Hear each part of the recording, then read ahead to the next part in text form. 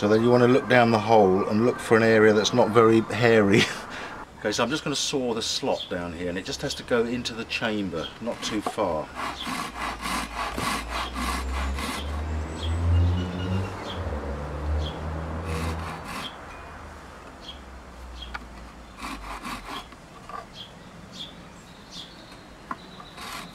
Okay, now I'm going to cut the ramp down into the sound chamber to make the wind cutter. So gently here, because you don't want to go all the way through and cut the mouthpiece off.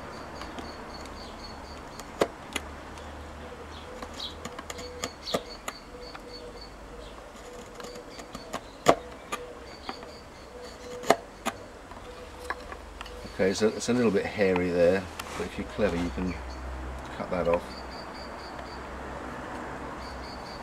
You just want a sharp, basically a sharp edge there.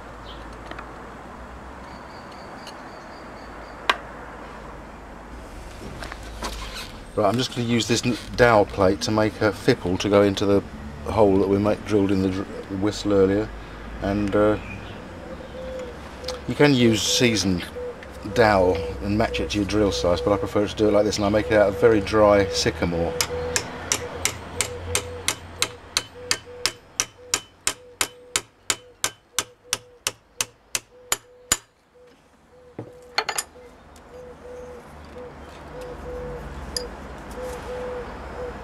One nice 8mm dowel.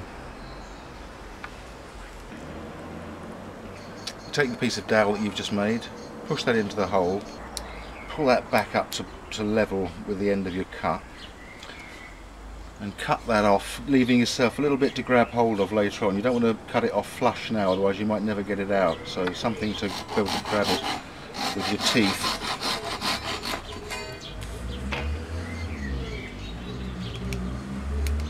It's quite tight, that one. Okay, now you want to cut some flats on this. This is called the fipple, this part. And the depth of the cut, the amount you take off, is trial and error.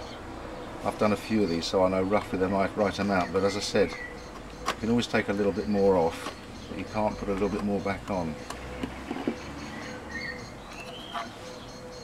Okay, so push that into the hole so it's level, so that the flat lines up, and give it a little blow. Ooh, that's very high. So you take the fipple out,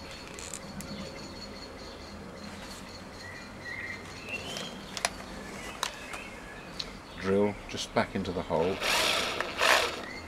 make sure it's not on hammer, take out a little bit more wood, so effectively you can kind of tune these. Still quite high.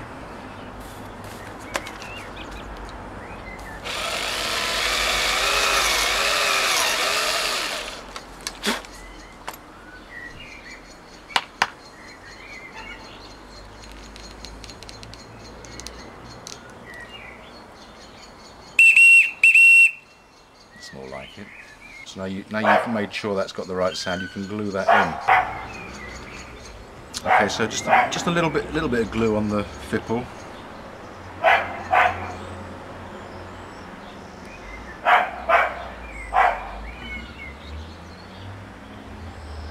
And that will start to swell quite quickly as well now, and especially if it's a tight fit, so you've got to be quite quick doing this. Push it in until it's flush with the end of the saw cut you made and parallel with the wind cutter. Just give it another little toot to make sure. Okay, we're just going to cut the end off the fipple now, flush with the end of the mouthpiece.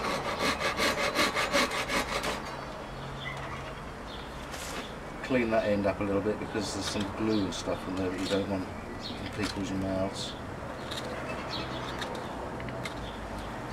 And start to form the mouthpiece. Now you want that to be parallel with this flat cut on the fipple.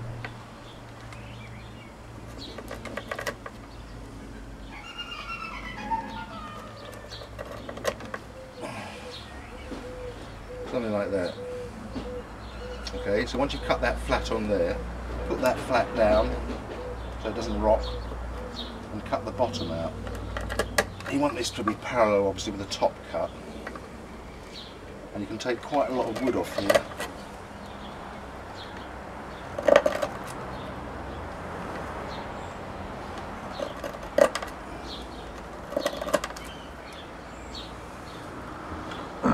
want to form a nice ergonomic mouthpiece. That's quite good, it could go thinner than that.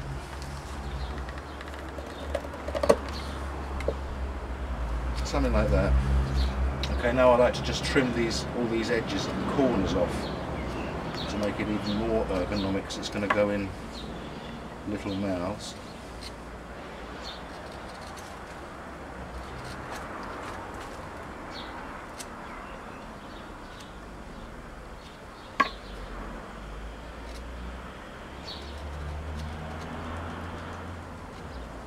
And just a little cut to take all the corners off.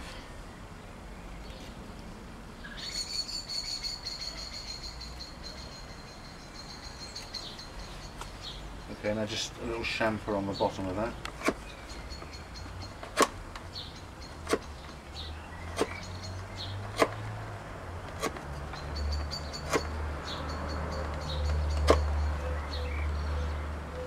And there's your whistle.